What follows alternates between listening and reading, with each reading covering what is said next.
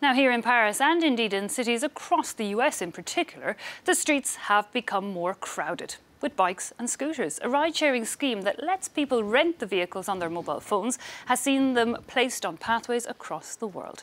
The companies behind them say they could cut down on pollution and congestion.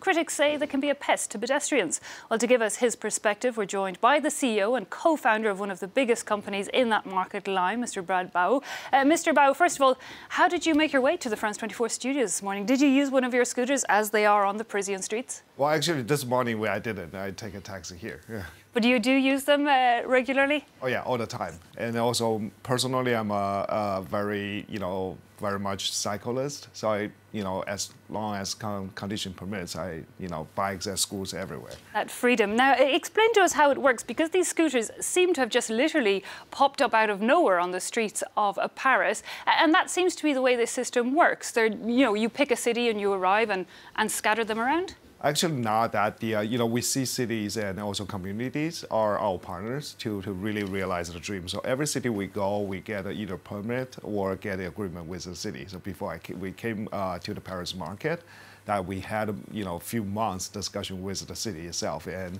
discuss how we started the program, how big, and also where we start to deploy them, and how we do the user education and community outreach.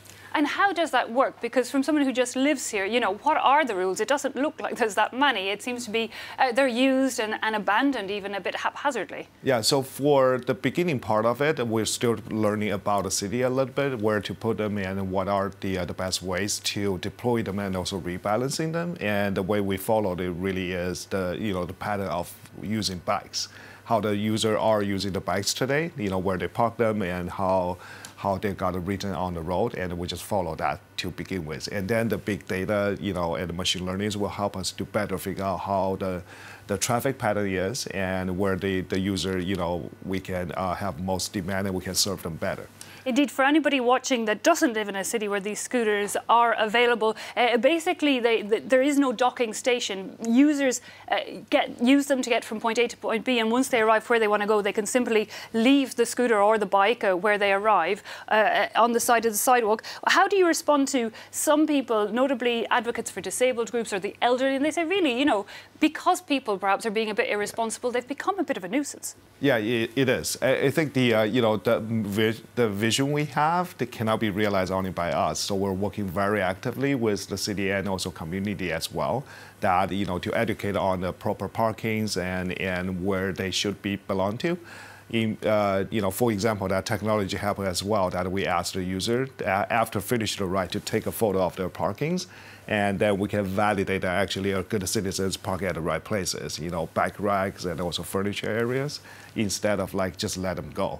But we do recognize that there's always some bad actors out there, right? And it's up to us using technology and using education, public educations, to encourage the positive, to follow how actions. They're being used and used Exactly. as you would like them.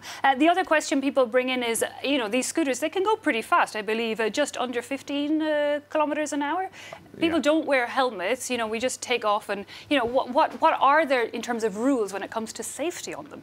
Yeah, so first of all, that we follow the local regulations, that what are the requirements in terms of the safety on the helmets, all that. And second part, that we believe the safety is number one thing for us as a company.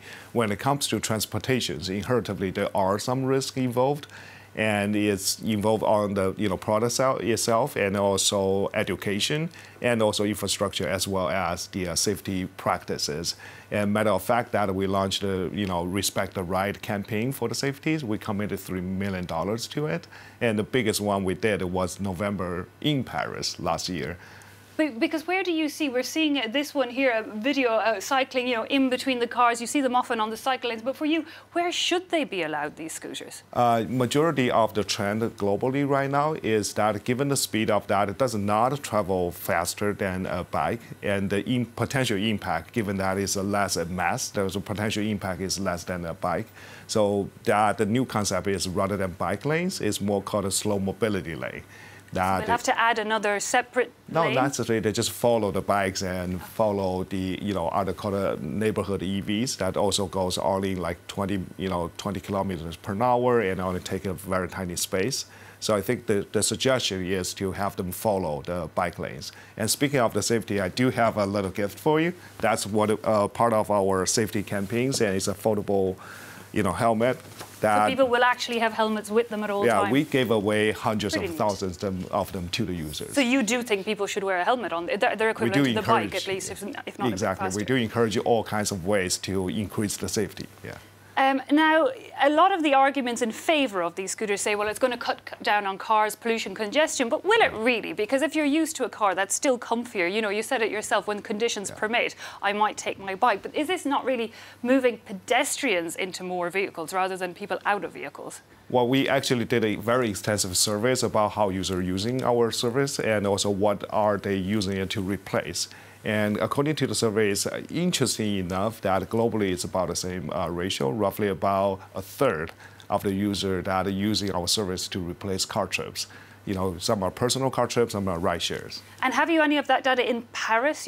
What has the welcome for the service been like in Paris? There were previous bicycle systems that didn't seem to do that well. Yeah, actually, the number shows that it's extremely popular. And matter of fact, that Paris is our #1 market globally right now, even though we didn't launch it long ago.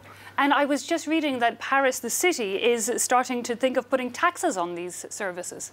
Yeah, I think that's part of the regulation we actually welcomed and also discussed with the city as well.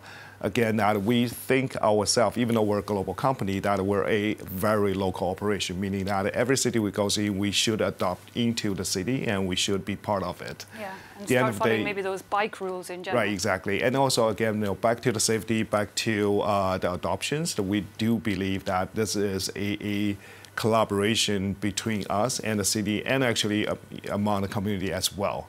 That all we together, that we can further cut out the pollutions and traffic. The users as well are important. Of course they Mr. Bradbow, thanks so much for coming in and telling us a bit more about those sharing scooter and bike schemes. Thank you. Thank you for having me here.